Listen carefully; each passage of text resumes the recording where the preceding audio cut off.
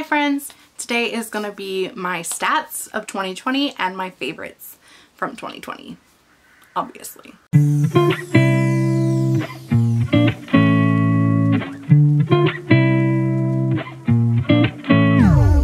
First things first, I'm just gonna slide over here so we can go ahead and have some space for some charts.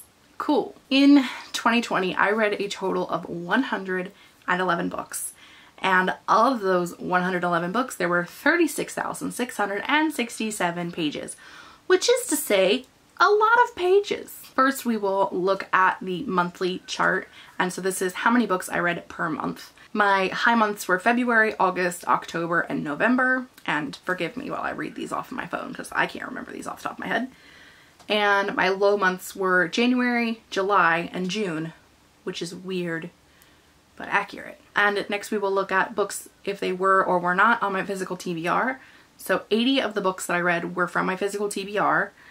18 were books that I borrowed from the library. 5 were rereads, and 8 were ebooks. A lot of the ebooks were ARCs, but also there were just some ebooks. This is when they were purchased, and this is when we get into some of these are larger graphs, and I'm just going to go over like the highlights of the graphs. Not the whole thing, because that's not fun. If you want to read it, you can pause and read it. So when were the books purchased? There were 30 purchased in 2020, 27 were purchased in 2018, 19 were library borrows, 15 were purchased in 2019, and 5 were ARCs. Which gets us into what year were the books published that I read. 27 were published in 2020, which is a lot of new books. I don't normally read that many new books, so kudos to me. 23 were published in 2019, which again, a lot. 10 were published in 2018. 11 were published in 2017. Really high number, 8 were published in 2012. Don't know why 2012 is the year. Let's talk genres. I read 21 paranormal, 20 fantasy, which is to be noted that I do separate out urban fantasy, high fantasy, and just fantasy. So this is just fantasy. 15 romance, 14 contemporary, and 11 mysteries. And then, you know, an amalgamation of other smaller things. And my ratings, I think it is interesting to note that my rating scale, I do 0.25s all the way through. Interesting to note that 3.75 through 4.75 all have between 14 and 17 books. So that's like my main 3.75 to 4.75 is where the most of my books are rated, which is interesting. It also means that I read a lot of books this year that I really enjoyed, and I'm okay with that. Age group. This one's gonna throw you for a loop. I read 38 adult books, 54 YA books, and 18 mid-grade books. This is why we're throwing you for a loop. Let's compare to last year. Last year I read 9 adult books. 38 this year, 9 last year.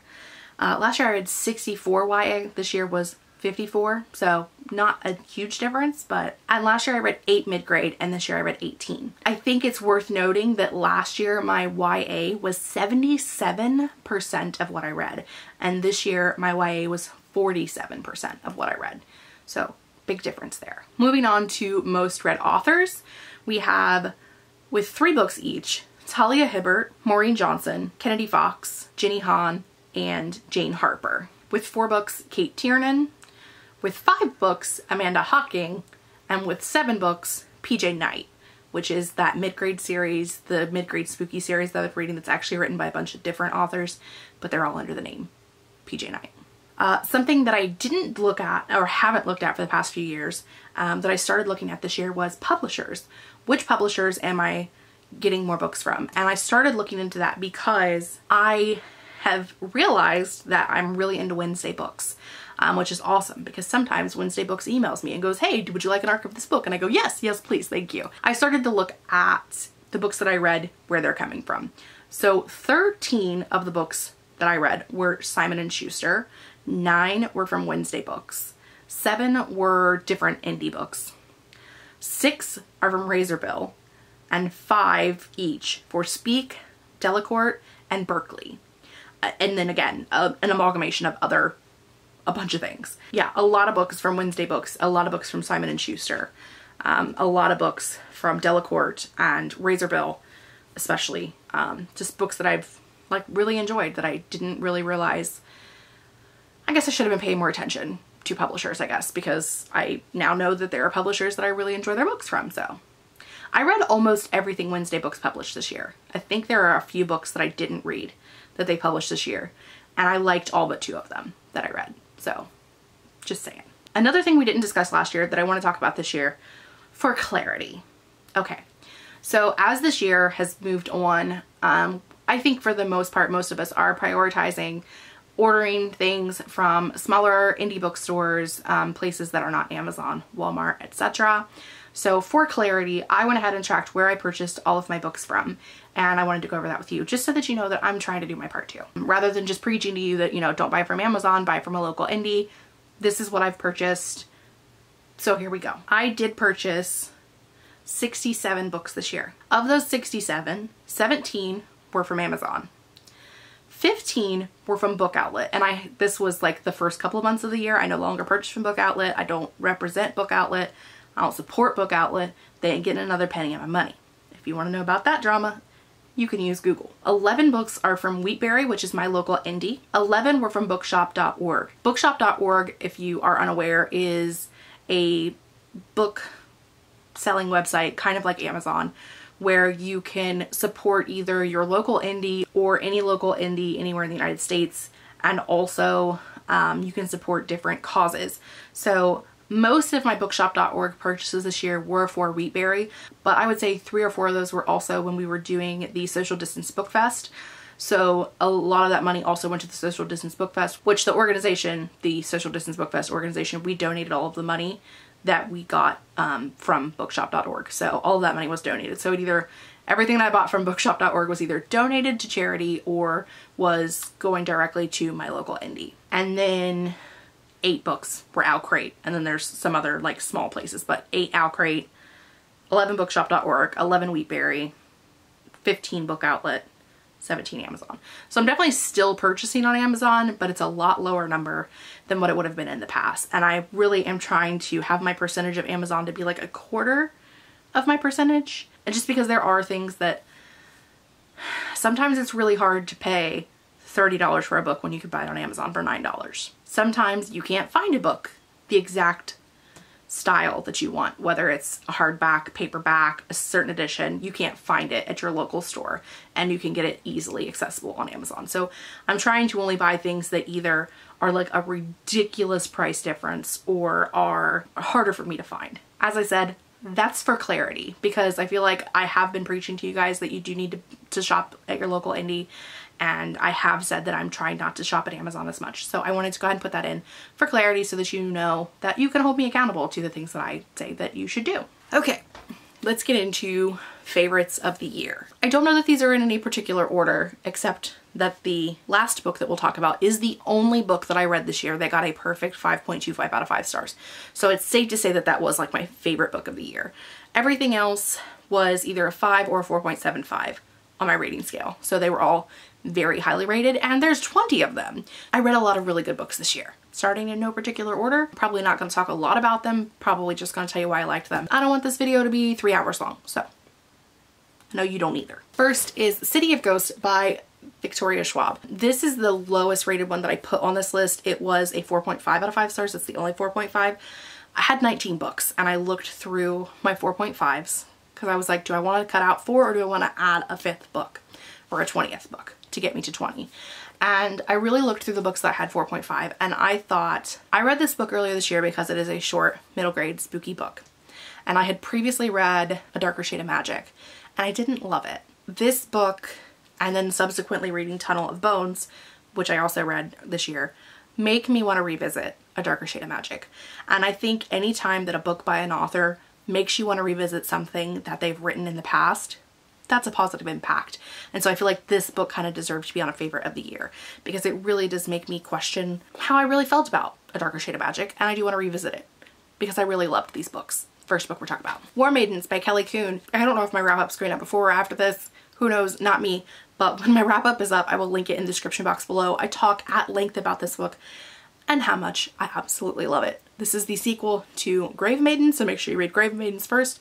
It was also wonderful. Kelly Kuhn does god tier level characterizations. There's also some books on here where there's more than one book in a series that are in my favorites list of the year. First is Get a Life, Chloe Brown, and Take a Hint, Danny Brown, both by Talia Hibbert, books 1 and 2 in the Brown Sisters trilogy. I fucking love these. I really have been getting into adult romance this year, a little bit last year, but mostly this year. And I mean, I'm 33, I probably should read some adult romance. I mean, come on. These are amazing.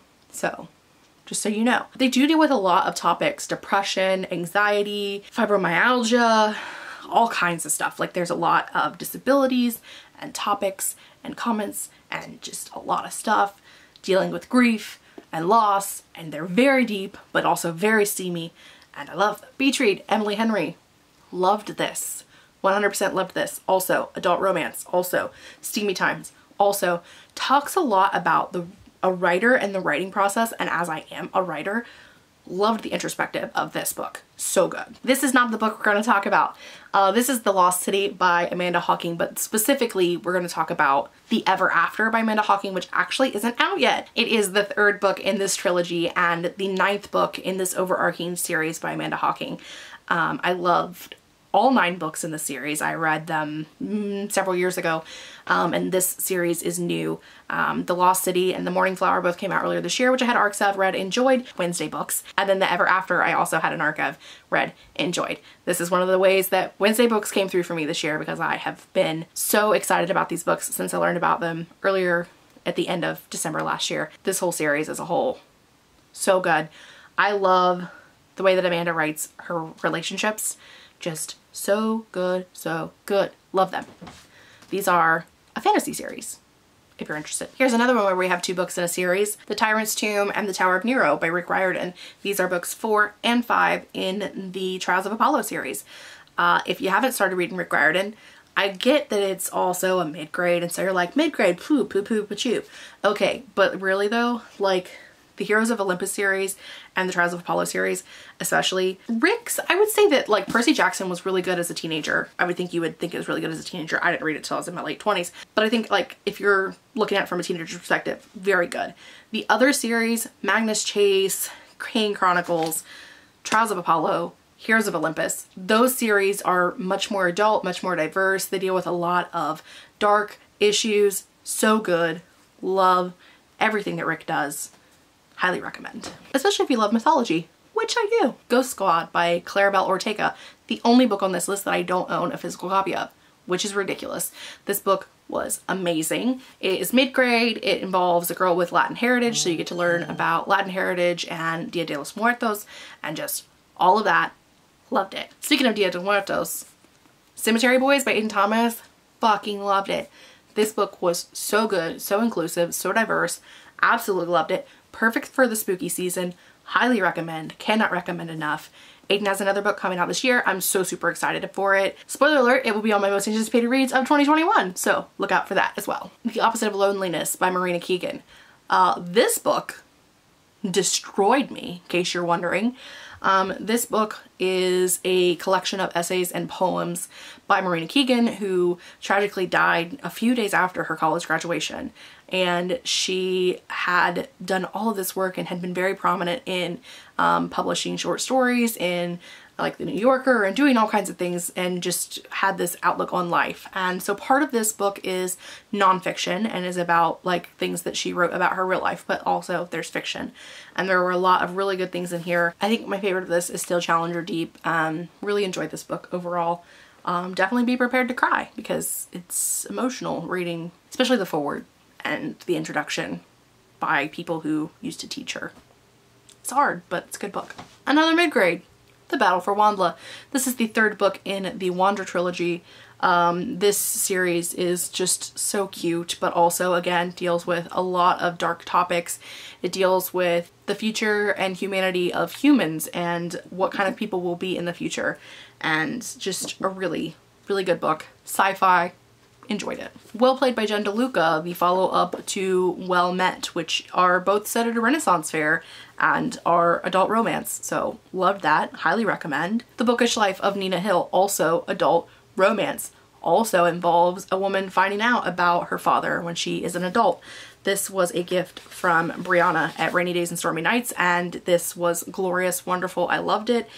So much introspective on, especially because Nina is learning about her father after his death, and she's learning about him from all the different people in his life. And so she's learning that he wasn't the same person throughout all of his life, which I think is true. It's very thought-provoking. I really enjoyed this book as well, obviously, or we wouldn't be talking about it. Also, not this book, but the follow-up to this book, not These Witches Don't Burn, but This Coven Won't Break.